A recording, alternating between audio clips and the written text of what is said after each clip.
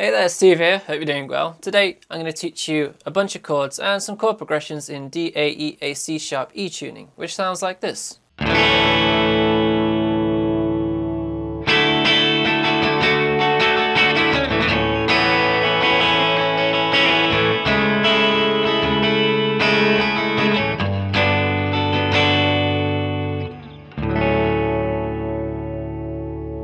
Lovely sounding tuning, right? If you haven't tried this tuning already, then this is a good place to start. The tuning is so D, A, E, A, C#, and E. So the E string is going to come down to D, A stays the same, the D is tuned up to E, the G is going to be tuned up to A, B is going up to C#, and E staying as it is. So these three strings are going up. So if you want to put a thinner gauge of strings on there, that's completely fine. Or an alternative is you can use a thicker gauge of string and tune down to C, G, D, B, G, D, I believe. That's the same kind of tuning but just lower, and then you could just throw a capo on or something like that. Alright, so onto the chords themselves. These are chords that I like to use, and I believe you would like to use them too. So let's get stuck in, and you obviously take away these chords and start writing your own ideas with them. That's what I want you to do. So they're going to start from either the 6th string or from the 5th string here. So first I'll show you the chords starting from the lowest string here, from the 6th string. And I'm going to show you some major and minor chords, a dominant chord and also a diminished chord. Alright, so first we have this lovely major 9 chord.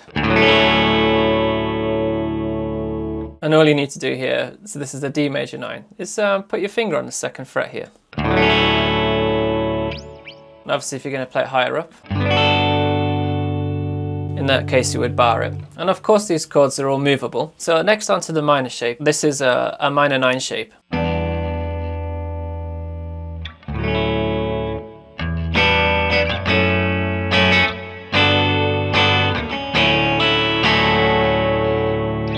So you can already start to hear there, these chords work very nicely together, hence why I like using them. So next we're going to do a dominant chord. So this is a 7 chord. We're going to do an E dominant, which is a little tricky to finger.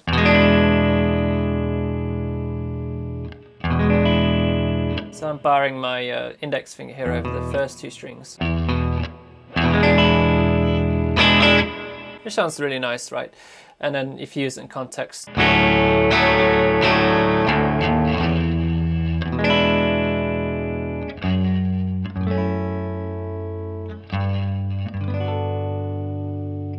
Again, yeah, we're starting to build a canvas here. We're colouring in the canvas, right? Sounding nice. And then lastly, the diminished. This is going to be actually it's going to be a minor 7 flat 5, I should say, not a diminished. This is a G sharp minor 7 flat 5 chord. And again in some kind of context.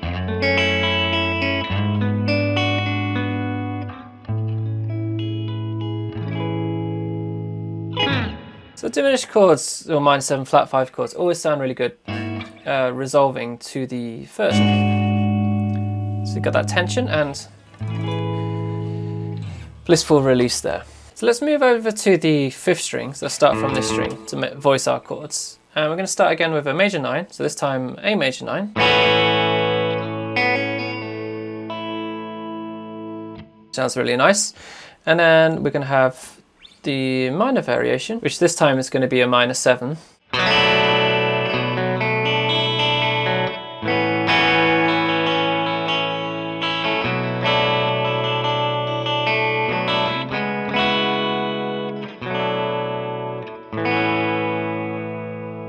Which again you can hear there, just combining it with some other chords, starting to give some colour to stuff, right?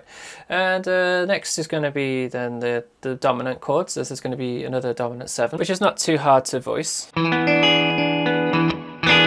Again, in terms of a chord progression, followed by the dominant. Let's do a a minor 7.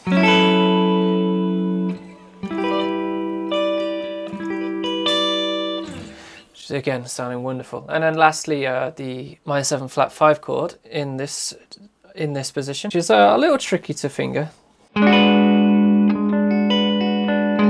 Again, resolve it nicely.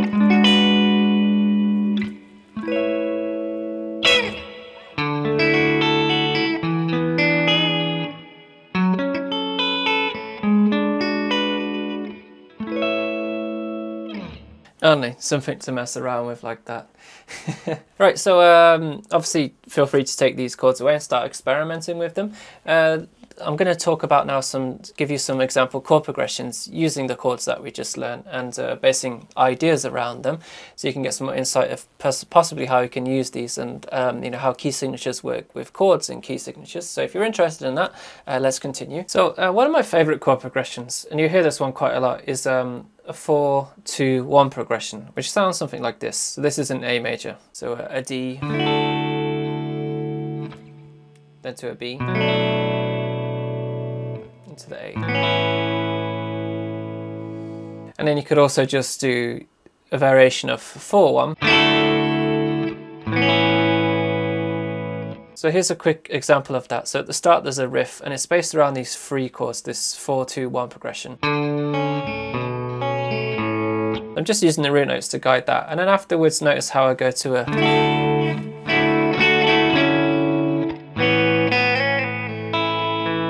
just that 4-1 progression there, but obviously I'm embellishing the chords a bit by adding some extra notes and stuff, so I encourage you to try this sort of stuff out too.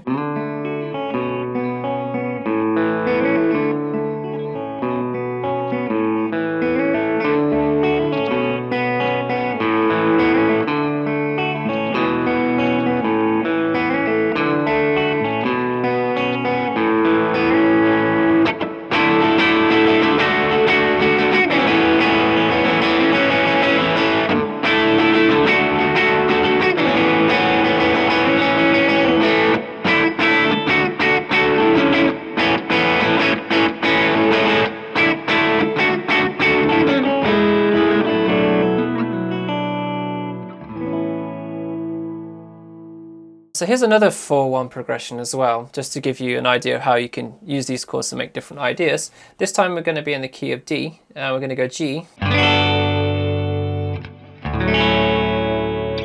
Lovely little progression there. 4-1, yeah, it's used ever so much. It sounds excellent. And I made this one a bit more bluesier by adding the dominant chord in here, the A, at one point. Coming back down to the first. So have a listen to this one quickly and see how I put the dominant chord in there, and how the rhythm and the whole piece has like more of a bluesy feel to it by adding this dominant chord into the progression.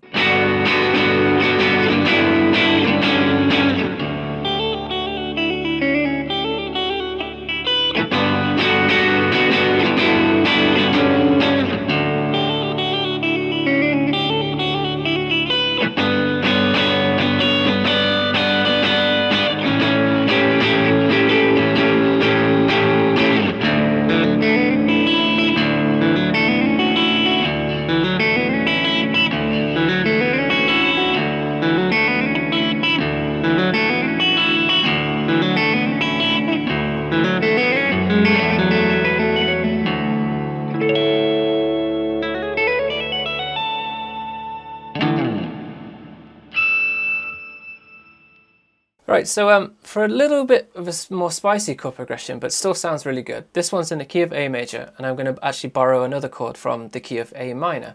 So we're going to start on the first, so an A major 9. And then it goes to the third, the minor, so. We've actually made a little variation here to make it fit a bit better. We're just going to play like this instead.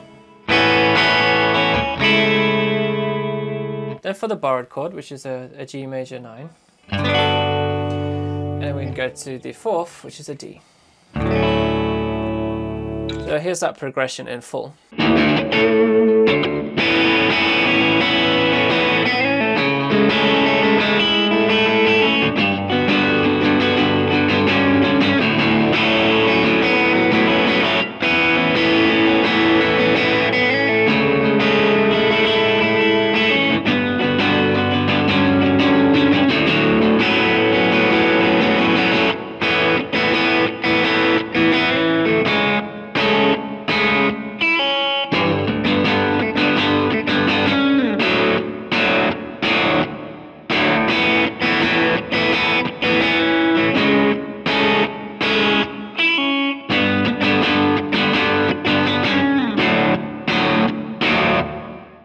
So now on to the final example progression I'm going to give you. And no open tuning video is finished without complete without using a capo, so that's what we'll be doing here.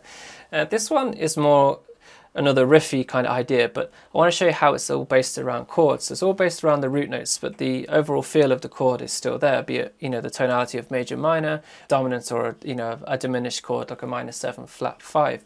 But anyway, this progression was inspired by like more of like a tiny moving parts kind of idea. The riff is based around these chords. So it starts with a major 9, and then we go to the third, so minor 7, the minor 9 chord, sorry. Come to the major, and we come down to the second, minor 2nd. There's a really nice progression. So first, 3rd, 4th, and then 2nd. And here's how that riff sounds.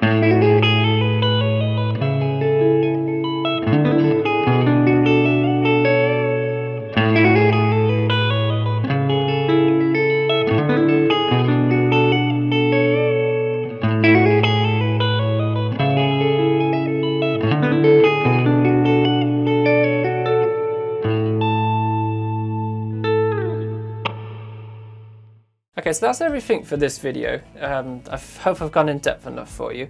I also have some major and minor scales that you can use in these tunings, and that's included in my math rock, guitar techniques and music theory ebook. So if you haven't checked that out already, there'll be a link for that down below in the description if you want to find out a bit more about this tuning. I'm hoping to given you I've given you enough inspiration to go and try this tuning if you haven't already, or if you have tried this tuning, have some fresh motivation for you to go and try and write some riffs and come up with some ideas. And I want to say thank you for watching this video, and I'd like to say thank you to all the patrons that support the channel and everybody else that supported the channel by buying merchandise or any other small way that you've helped me keep me going. Oh, and if you'd like the chord charts, there's a link for that down below in the description too. Anyway, thank you very much, and I'll see you next time. Goodbye.